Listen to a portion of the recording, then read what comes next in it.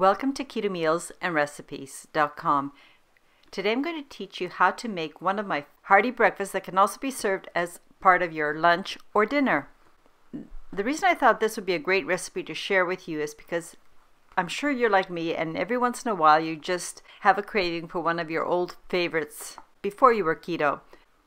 Recently I was craving a grilled cheese sandwich, and I was too lazy to make a loaf of keto bread. I also wanted something very quick and easy to make, but still to have that grilled cheese satisfaction. And that's how this recipe came about, my Keto Zucchini grilled cheese frittata sandwich. The macronutrient ratio for the zucchini grilled cheese frittata sandwich is 2.1 to 1, with 10.3 grams of total carbs, 4.2 grams of soluble fiber, 2.1 grams of insoluble fiber, resulting in 4 grams of net carbs per frittata. A lot of the fiber comes from the psyllium husk, which is completely insoluble. Now let's get started. I begin this recipe by first grating the zucchini using the large holes on my box grater. And as I grate the zucchini, I distribute it into a flat bowl, in my case, my casserole dish. After I've grated all of the zucchini and placed it in my casserole dish, I sprinkle salt on top and toss it lightly. The reason for this is I want the salt to draw out as much of the water from the zucchini as possible, because if your zucchini is too wet, this frittata won't work. While your zucchini is resting, prep and assemble the rest of your ingredients. Time has passed and it's now time to squeeze as much of the excess moisture out of my zucchini. You don't need a cheesecloth or a tea towel or anything, just use your hands. After squeezing out as much of the liquid as you can, put the remaining zucchini into a medium bowl.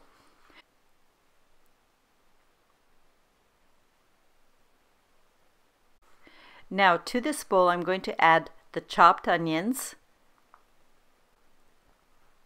the grated Parmesan cheese, and the whole psyllium husk. Then use a spatula or your hands to toss and stir everything together. Then get the bowl with the eggs, whisk it very well, and pour the whisked eggs into the bowl with the zucchini. And using a fork or a spatula, toss very well so that you integrate the eggs into this mixture.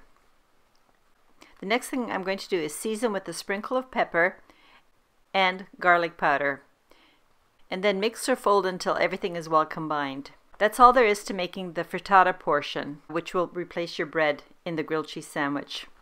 The next thing you should do is get a skillet or crepe pan. I'm going to use my crepe pan. Place whichever pan you're using onto your stovetop and set the heat to medium-low. Then pour in 1 tablespoon of oil and spread it around so that the oil coats the entire bottom of the pan. When the oil is starting to sizzle, transfer about half of the zucchini mixture into the pan, and then using your spatula, immediately spread out the zucchini mixture so that it covers the entire bottom of the pan. And as much as possible, make it a nice even layer. Having done that, fry until the bottom of the zucchini is nice and golden and looks a little bit crispy. This is important so that it will hold together. It should take you about 3 to 4 minutes for the first side. Then use a wide spatula and carefully flip your frittata. If you don't have a wide spatula, here's another way you can flip things over very nicely. Put a plate on top of the pan, quickly flip over, and then slide the frittata with the uncooked side down back into the pan. At this point, it's time to distribute half of your grated cheddar cheese over the disc, but only on half of it, so that you're actually making like a half moon pattern. Now continue frying for about 2 more minutes until the bottom is also golden. Wedging your spatula very carefully underneath the frittata, flip so that half of the frittata will cover the grated cheese. Then transfer this completed zucchini grilled cheese frittata sandwich onto a plate. You'll notice that the internal heat will continue melting the cheese. And all that's left to do is repeat step 2 and 3 with the second batch of the zucchini mixture. As you can see, not only is this very quick to put together, but it's also very easy to make, and this is a really satisfying and filling meal. After making both of my frittatas, what I like to do is cut my frittata. In this video, I'm cutting it into 6, but usually when I'm serving it as a breakfast or lunch, I cut each half moon into 2 sections, therefore making 4 complete servings.